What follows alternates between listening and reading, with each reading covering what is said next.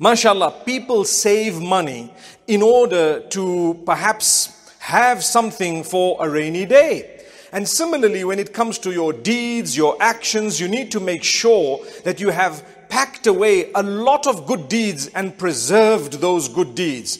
The way to do that is by doing good deeds and making sure that you have not done bad and evil. You have not given those good deeds away to others by way of doing bad to them. So on the Day of Judgment, the currency that will be used will be deeds, and so you lose your good deeds. So let's do a lot of good deeds. If you look at the Quran, Allah speaks about the weighing of the deeds. And if you have more good deeds than bad, good news to you. And if you have more bad deeds than good, then you are perhaps in some form of trouble. May Allah protect us all.